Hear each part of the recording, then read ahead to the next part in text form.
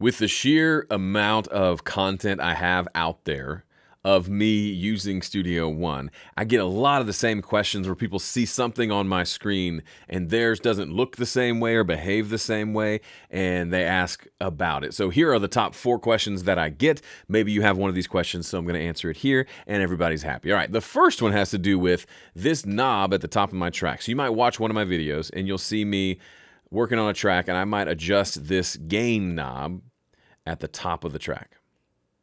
Why did that one move? Oh, these must be linked together. These are grouped. And you'll see me do something like this. Then you open up your system and you look and say, well, shoot, I don't have that. So here's the answer almost to every question I'm going to cover today. The answer is look under the wrench. Say it with me. Look under the wrench. What do I mean? There are 2 wrenches that live inside of Studio One. The first one is over here on the top left-hand side of the mixer window. The second is up here on the top left-hand side of the arranger window. These are different wrenches with different settings, and 9 times out of 10, 8 times out of 10, the thing you're looking for is under one of these wrenches. So, when in doubt, when you're like, how do I do that? First place, because I forget things too, first place I look is the wrench. So in the mixer specifically, when I click on the wrench, I get basically these check boxes for a bunch of different Studio One preferences. Now, the thing that makes this maybe a little confusing for people is you can get to some of these preferences in other places, right? You can go into the big Studio One preferences window that has all your preferences there. A lot of these live there as well. This is kind of easy access for those. The ones that you might find yourself needing to go to regularly. So it's organized nicely, but one of the first questions I get is about this thing up here, this gain knob. And you may think, well, what's that called? Is it called gain knob? No, probably not. It's actually called input controls. This is the input to each of these vertical channels in Studio One. So if I decheck that box, those controls go away. So if you're looking at it like this and you don't see those controls, click the wrench. We need a t-shirt that says click the wrench.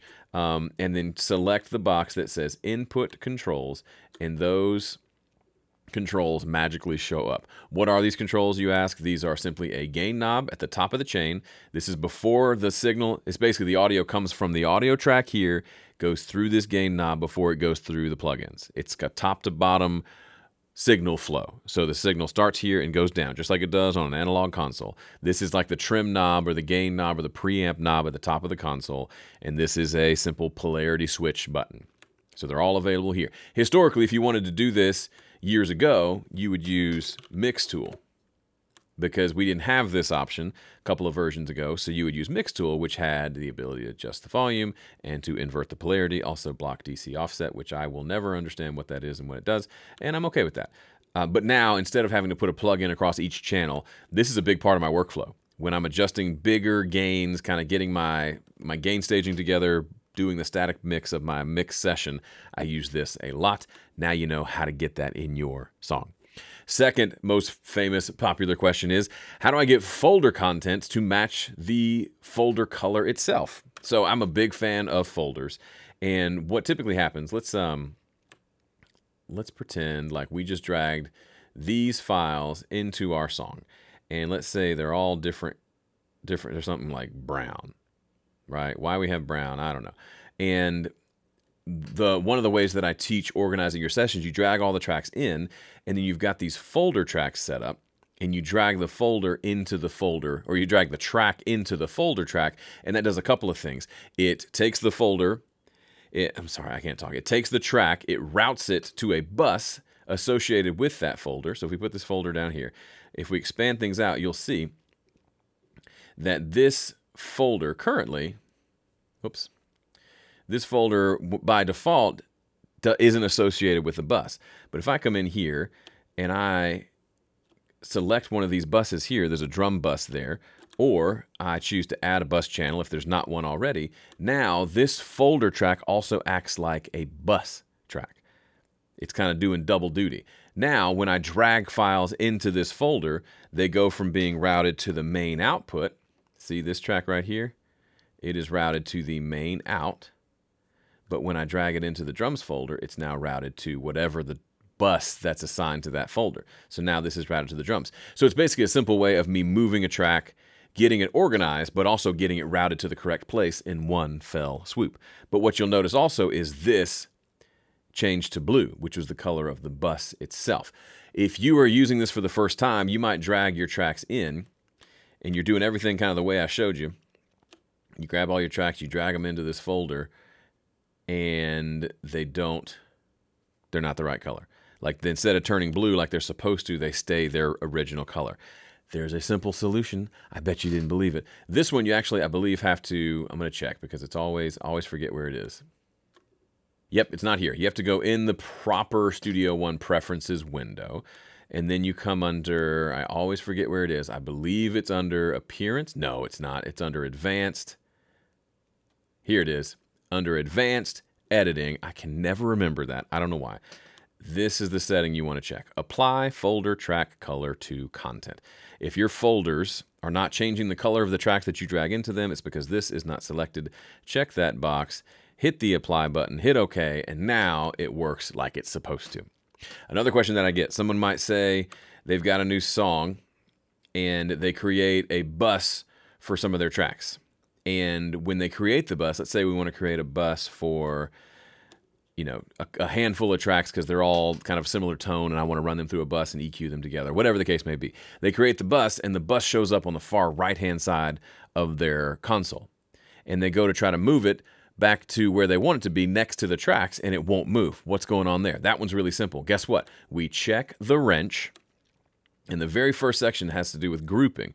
Keep bus channels to the right needs to be deselected if you want to be able to move those buses wherever you want them. For me, I actually enjoy my effects channels always being to the right, my VCA channels always being to the right, but I do like to keep my buses where I create them. So if I wanted to create a bus for these toms, for example, I do that a lot.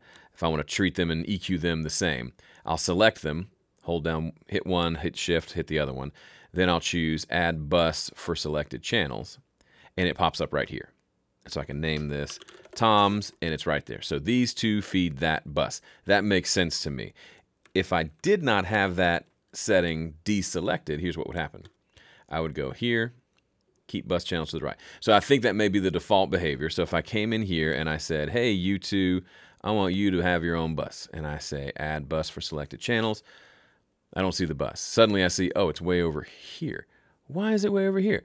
Because that's the way Studio One works by default. It puts the buses over here. It's a lot like an analog console. You've got your channels and your buses. They're separate. You can't move them, right? Well, in Studio One, I like to move them. I like to have them wherever I want them.